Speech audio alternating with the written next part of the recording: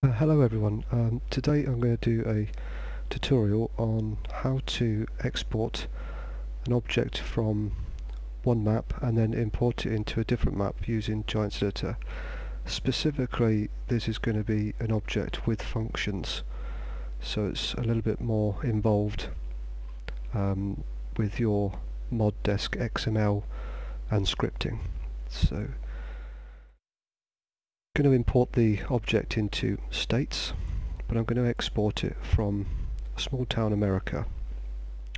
So first of all, we need to open up the map in Giants Editor by clicking on the i3D file.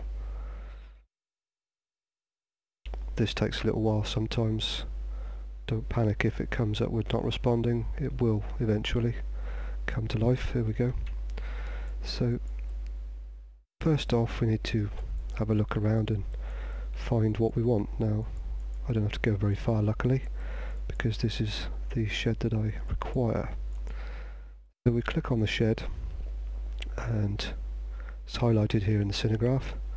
So with it highlighted, all we need to do really here is just go File, Export Selection with Files. This is important. Do not click Export Selection on its own.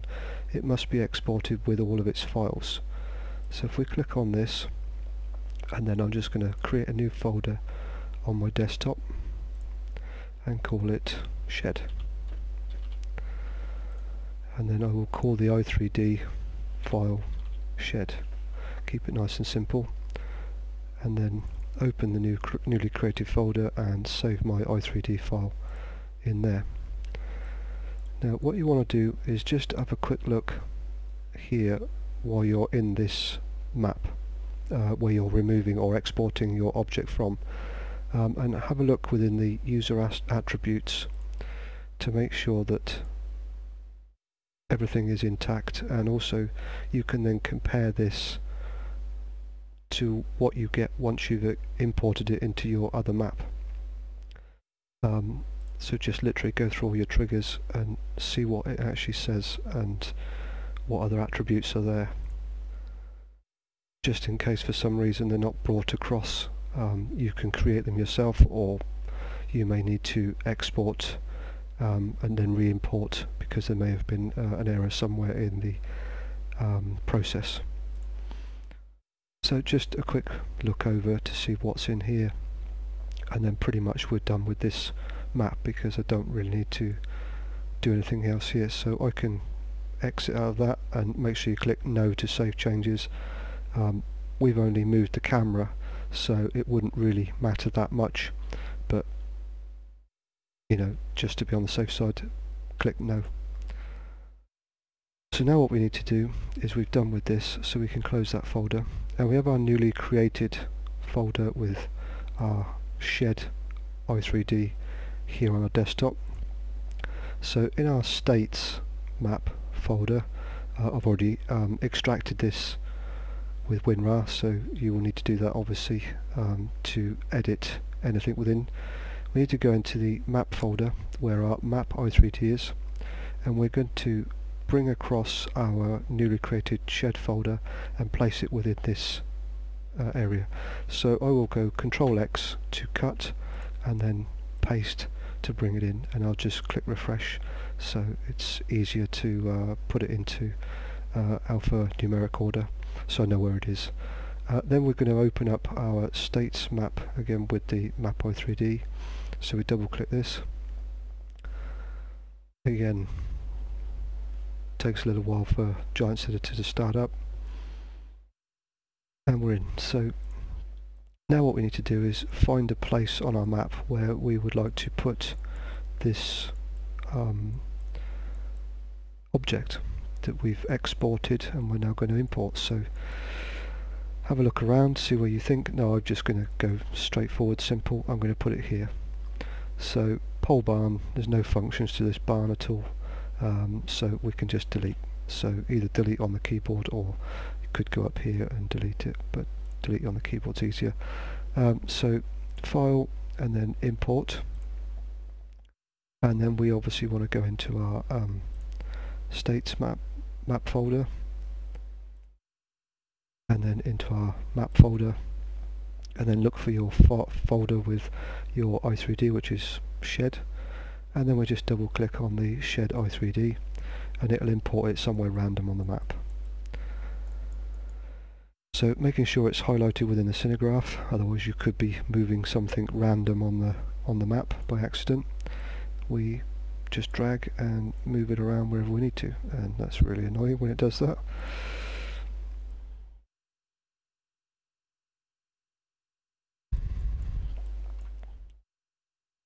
This can take a little bit of time to get things where you want them to be, and you may need to go into the game, have a play around, see if you like it, come back out, go back into the editor and get it exactly where you want it, but for the most part it's not too bad. So I want to move this around, so I'm just going to rotate it, just make sure I'm going to be on the right axis here. So I'm going to go -90, so it's set up against the road here, and we'll lower it down a bit.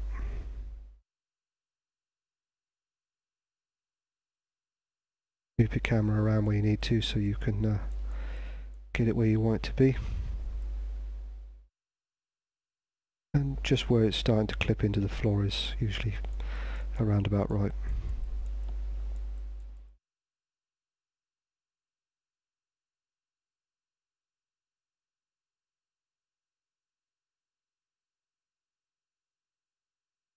Somewhere there's probably okay. Your triggers that you have, obviously this box here is your trigger for the door. If you have it too close to the road, every time you drive past the door's going to open.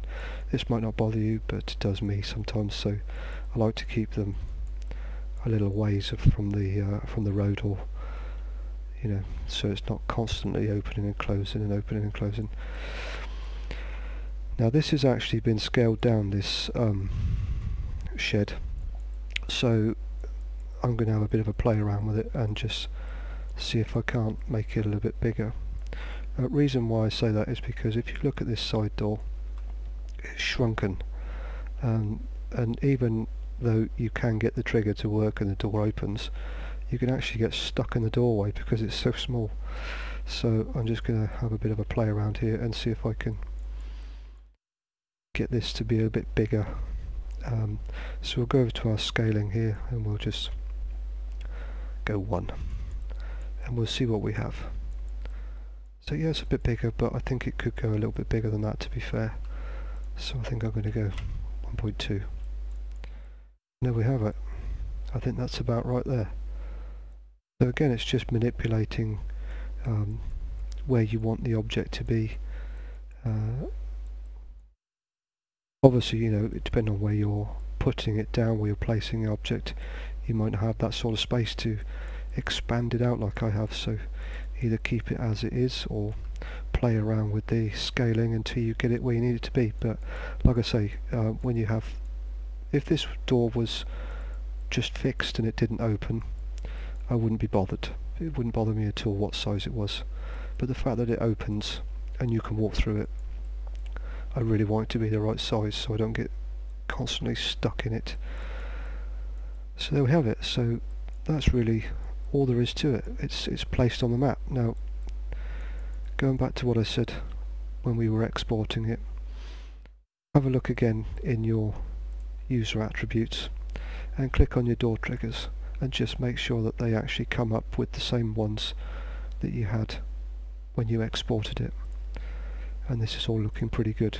So there we have it. So now what we can do is just find a place where you're comfortable with. I just usually leave it where it is so that if I do have to come in and edit it again, I'm already here. So we'll just save.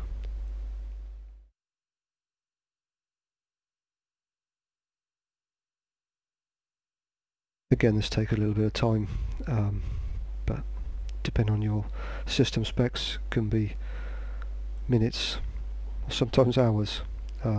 So we've done there, so we'll exit out of that. No, I've already saved it, so I don't need to save it again. I just moved it slightly. So now we have everything in here. What we need to do now is go back into our Small Town America folder, and there's some changes we need to make within the ModDesk XML. So I use Notepad++, but whatever you're comfortable with, go with that. So we'll open this up in Notepad++, and what we're looking for here is our extra source files, because this is what operates and controls those doors on that shed. Now I know the one that we need is this one here, door trigger Lua. So what we'll do is we'll just highlight that and copy it, and then we'll go into our Manchester map here, and we'll go into our ModDesk, and we'll open this in Notepad++ as well. Now it's important that you put these in the right area, so it needs to be within the extra source files to extra source files in this area where all your scripts are. So we've copied it so into the clipboard. So now we go over to our states ModDesk XML, and we're looking for our extra source files. They can be anywhere within here, not necessarily in the same place. The other ones were right at the top, these ones are somewhat down, and we're just going to paste it in. So we'll go down and tab across so they're in line, and we'll paste it, and there we go. Next thing we need to do, we'll save that, is to actually find this door trigger Lua script and then copy that across into our states map folder. So we go back into map and then into our scripts. Here we are. Now you will find that sometimes not all of the scripts are in this particular folder. They can be all over the place. When a map creator puts the initial scripts in, he or she may put them in the script folder, but then as they make changes they'll add another thing, like we're doing today with the shed, and they'll keep them contained within another folder, a subfolder if you like. So it's all about where the XML is looking for that script, but in this case we're going to try and keep it as simple as possible. So we're going to just take it from this script folder. I'll just copy that again just in case I didn't do it the first time, and we're going to go into our map folder over here and into our scripts, and then we're just going to paste it over here. But what we need to do now is, if you noticed on the Small Town America map, you've got the script is in folder script, but in the states one it's in folder scripts. So what we need to do is make sure that our Lua is actually looking, or our extra source file is looking in the correct place, because if we left that as it is for script, it wouldn't be able to find it, because there isn't a folder called script, or if there is, it would be looking in the wrong one. So we need to add that S in so that it now knows to look in our scripts folder for that door trigger. And that is that.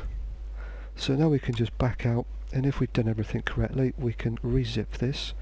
So we'll select all, and I use WinRAR, so, and I've got mine set to default to zip file, so I can just go add to states. You may find that because you've not changed the defaults when you download and install WinRAR, default is set to RAR file, so you will need to change that. 7-zip or other programs will work just as well, so you don't really need WinRAR, whatever you're comfortable with using. So we'll just let that compress into our zip folder or zip file, whatever you want to call it. Again, depending on what you've got on your map and everything else, this can be a timely process, and again it matters about it makes a difference on the speed of your computer, how much RAM you have, etc, etc. So just be patient, and then what we're going to do is we're going to put that into our mods folder. So I will go Control X to cut and then paste, and we now have it in our mods folder. To test this function we now need to open up our Farming Simulator. I'll just get rid of those because I don't like them open like that. It won't matter, but it's just preferences really. If you open a lot of stuff in Notepad++, you can get really confused quickly if you've got mod desks all across the top of the page. So just closing them down, once you've saved them they're no longer needed to be opened, so close them down just to get them out of the way. So we'll just open up Farming Sim now, and then once this is loaded in, we'll go into our states map, skip all that, go into our career, and we'll find an empty place, and we'll go in. You can see that I've already got states running. I've restarted states so many times now. I've played probably over 100 hours in time game, but I keep finding something I want to add or change, so I end up having to start the game again because I make too many changes and the save game won't accept those changes, so ignore that. So we'll just go into save game 12, we'll just choose easy for now, and we'll go into our states map. We'll wait for that to load up.